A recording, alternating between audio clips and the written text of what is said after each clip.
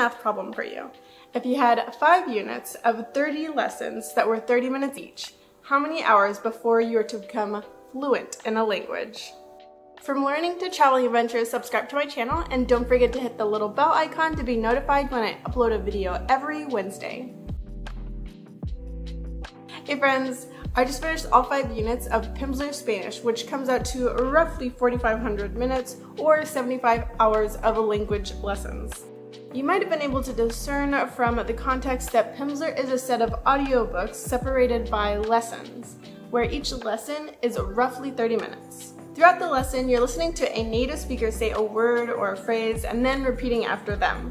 For each of the words or phrases, you're exposed to those at certain intervals. So first, it's going to be every lesson or every other lesson until, surprise, I hope you remember that word or phrase. This intermittent exposure moves what's in your short-term memory to your long-term memory, or at least that's the idea. This is similar to Anki, which is a free app used for all kinds of learning, not just languages, and it also uses this graduated memory recall. The difference is that Pimsleur already has all of the audio ready for you, whereas with Anki, all of the information that needs to be studied will need to be entered, meaning that you'll need to find a native speaker to say the word or phrase for you. O Google puede hacerlo. Not all languages have 5 units, but Spanish just so happens to be one of those. I did the research so you don't have to click on so many links to answer that age-old question of how many languages of the 51 languages that Pimsleur supports actually has 5 units. I'll link this down in the description below, but I listed all of the languages out currently supported by Pimsleur in order of how many lessons you should expect to see on their website. Some of the languages offered by Pimsleur only have 10 lessons, whereas others have 150. The math question that I gave in the intro was a trick question. Everybody is different and will attain different levels of fluency after different amounts of time. Oh, stewardess, I speak jive. Oh, good. That being said, Pimsleur won't make you a native speaker level fluent. It will, though, provide a strong basis for getting through lots of social settings comfortably.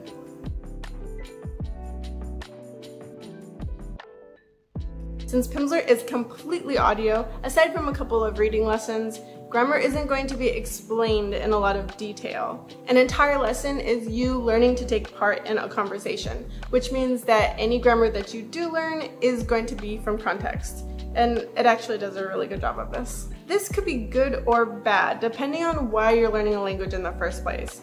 Grammar isn't that important when you're trying to communicate very basic necessary ideas, like trying to get across that you're thirsty or that you need to find a toilet.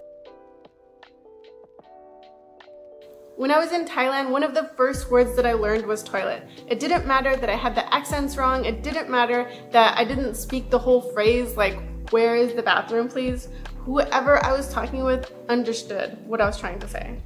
I confess, I do know how to say toilet in a few other languages, probably because it's one of the more important words to learn first. But what about you? Comment below if you can also say toilet in another language. I haven't needed this phrase in years in Thai, and I still remember it.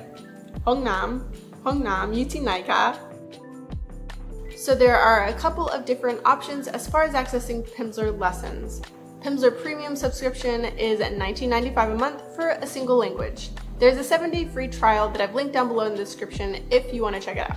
On the website, there's also the option to purchase groups of lessons, which also could be done through Audible. Duolingo, Memrise, and other language learning apps are gamified with point systems and a leaderboard, but Pimsleur doesn't have any of this unless you consider spending 30 minutes every day to complete the lesson in order to complete the unit. A game. Get ready. Here we go. Which, surprise, surprise, I do. It was a goal to complete all of 5 units in Spanish, and I achieved the said goal. The crowd goes wild. Yeah. CNET has dubbed Pimsleur as the best on-the-go learning app. I usually think of on the go as driving or commuting, but it can also be done folding laundry, pulling weeds, reading. Okay, maybe not that last one, and I would highly recommend against listening to it at the gym when you exercise, as it's extremely frustrating to lose your rep count. I found a forum with people recommending Michelle Thomas, Asimil, FSI Basic, and Spanish Pod 101. So I have a bit of research to do before I share what I think about those recommendations. But honestly, I would recommend Pimsleur to any at least partial auditory learner who doesn't mind the non-gamification aspect of it. Do you like podcasts or listen to audiobooks already? Do you have a long commute? Or do chores around the house? Why not listen to Pimsleur for 30 minutes of that time? Pimsleur has not sponsored this video, although I wouldn't mind if they did, if you know what I mean. This is just my honest opinion. If you've also tried Pimsleur, let me know in the comments what your experience was. The only difficult part about listening to Pimsleur in public is that you'll need to repeat each word or phrase after it's been said by the native speaker. You'll need to Say it out loud. Although I really enjoyed my Spanish lessons, I'm not going to say it went by so quickly. It's recommended to only listen to 1 lesson per day. So for 150 lessons, that means 150 days. If one were more consistent, one could possibly finish it in less than half a year. If. Okay, to be fair, I also downloaded a bunch of other languages in that time too. I mean, honestly, how can you pick just one? Now you know a little bit more about what Pimsleur is and what to expect. If you're learning a language, make sure to check out the videos in the description below on simulated language immersion through phone settings, YouTube settings, and Netflix filters. And thanks for watching. Make sure to smash the like button, don't forget to subscribe, and I'll see you next week. Bye!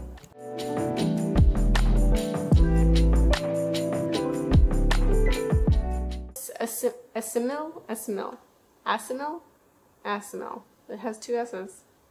Oh, this is recording.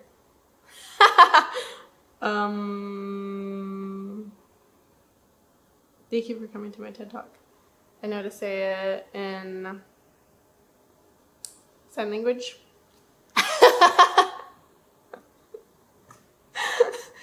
Taylor taught me that one. Make sure to smash the like button. Don't forget to subscribe.